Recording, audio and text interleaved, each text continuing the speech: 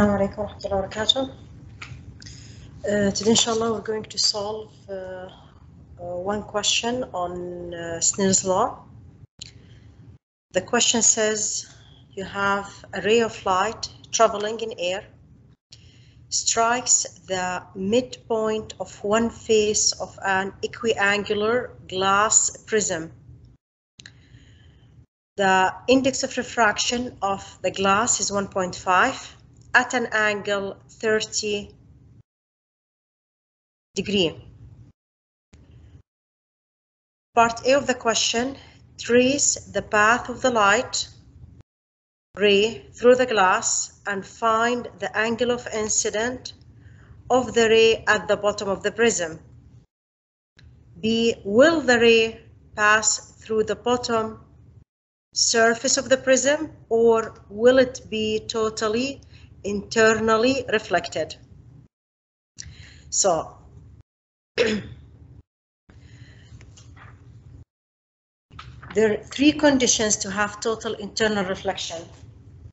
To have total internal reflection, first condition, the index of refraction of the first medium should be greater than the index of refraction of the second medium. Like, for example, if light goes from here, I have water, and here air. So imagine yourself like swimming, and you're underwater.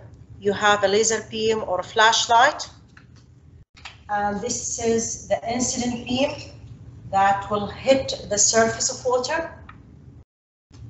So light will travel imaginary line. If I draw imaginary line that is perpendicular to the surface of water, this is, we call it the normal. This imaginary line is perpendicular to the surface.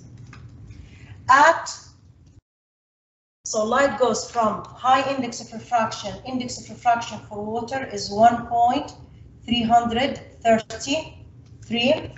For air, into is 1. So first medium is where the light is incident. Second medium where the light goes. So I have a refracted ray here will be the refracted ray at the surface. So this angle here, I'm going to call it θ1 equal critical angle. The angle of refraction θ2 will be 90 degrees. So the second condition will have at the critical angle at θ1 equal the critical angle, the refracted angle will be 90 degrees. Now, when do I have total internal reflection? At incident angle greater than the critical angle. So if the light, the incident ray here now is greater, so I have θ1 greater than the critical angle, this refracted ray will be totally internal, refracted within the water itself. Okay, so here the angle of incident, I'm going to call this one θ1 prime and this one θ2 prime. They should be equal. θ1 prime will equal θ2 prime. So I will have here total internal reflection. All the light will bounce back inside the water. So these are the three conditions.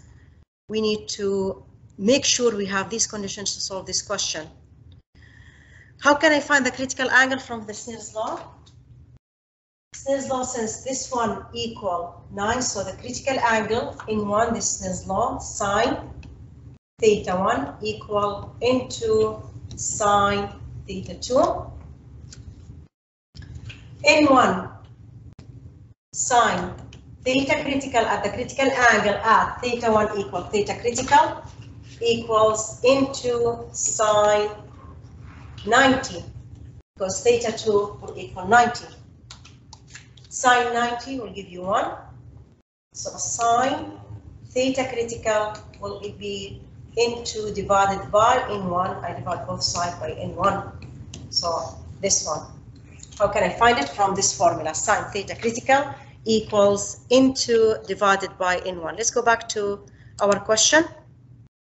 So first, I have the incident ray will go from air. So first medium here, this is air, and it will go to glass.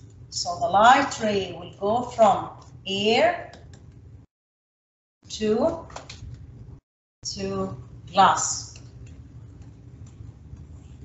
This is my first medium and this is my second medium. First medium, N1 for the air is 1, N2 for the glass is 1.5. This is from the question.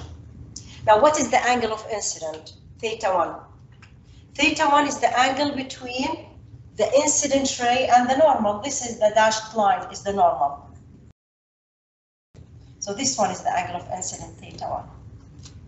Normal, we said normal is imaginary perpendicular line to the surface. Perpendicular line means all of this angle 90 degrees. So theta 1 will be 90 degrees minus 30, and this will give me 60 degrees. This is theta 1. Now I can apply Snell's law. What will happen to the ray when it goes from fast or lower index of refraction like air to high index of refraction like a glass? It will bend toward the normal, so the light will bend. Okay, so I have a light here, it will bend toward the normal. This is the normal. I need now to find the value of theta 2. Theta 2. This one is two different colors, so this is theta 2. So let's go apply Snell's law. N1 sine theta 1 will equal N2 sine theta 2. N1 for the air is 1, sine theta 1 here is 60, equals N2 for the glass is 1.5 sine theta 2. Divide both sides by 1.5 by 1.5 and find the value of sine theta 2. So sine theta 2 will be sine 60 divided by 1.5. If you calculate this number, you should get 0.57. It's a long number, 775, etc. You can do it in the calculator. Find theta 2, take sine inverse for both sides. So theta 2 will be sine inverse of this number, 0.5775, and you should get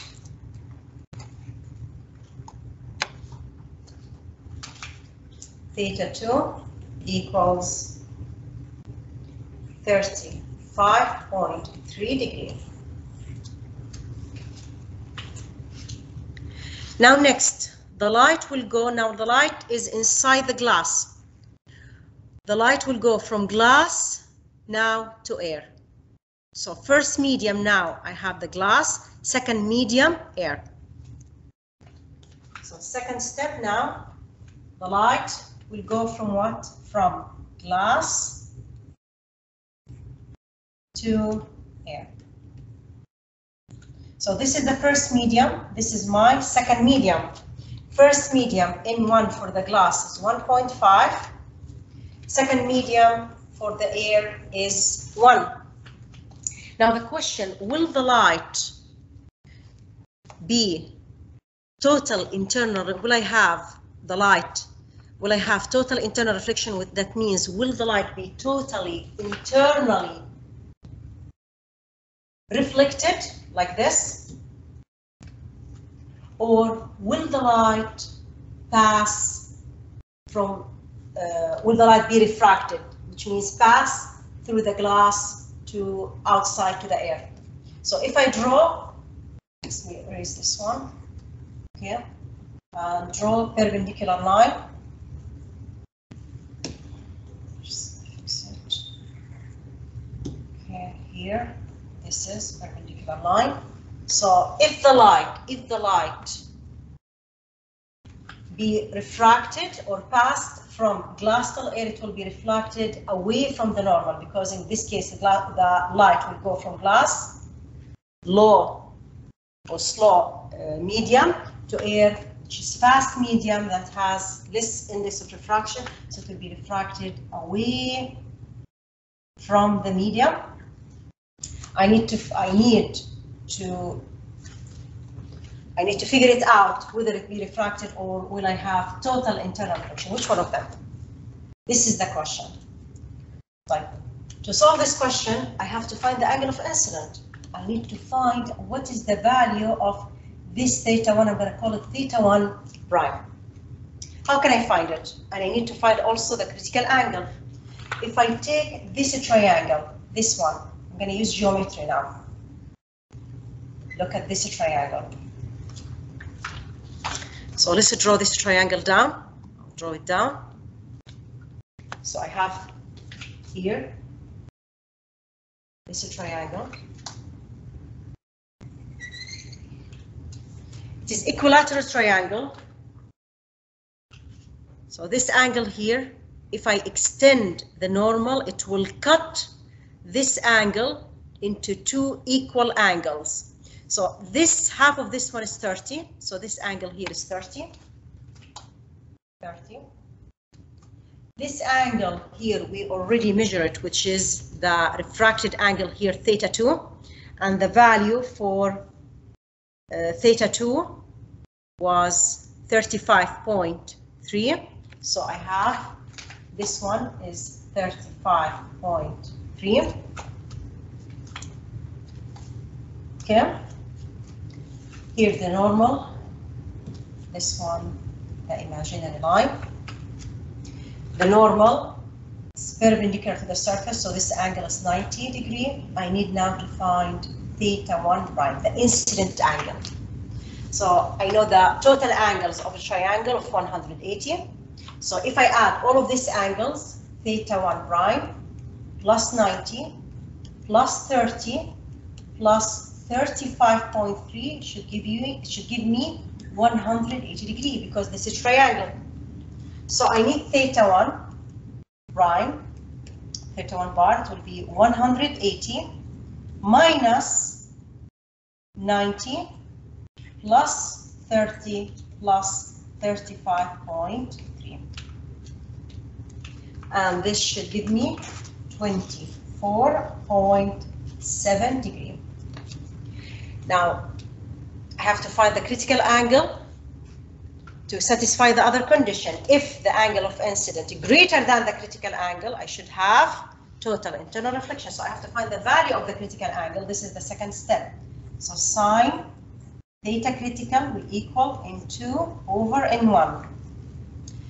The light will go. This is the first medium. This is the second medium. So this is the incident ray here.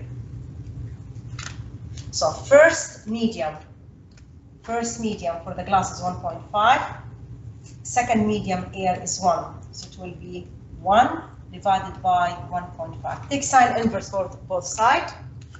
So theta critical will be sine inverse 1 divided by 1.5. And this will give me 41.8 degrees. Now notice, I have theta 1 here, the value of theta 1, 24.7, and theta critical is 41.8. That means theta 1, the angle of incidence is less than the critical angle. That means I will not have total internal reflection. So what will happen to the light? The light will be refracted. So it will go refracted away from the normal. So I will have here, since theta 1 prime, which is equal to 24.7 degree, less than the critical angle, which is equal to 41.8 degree. So the light will pass through the bottom of the surface. So the light ray will pass through the bottom surface. The bottom surface. Here is the answer of the question. So I won't have total internal reflection.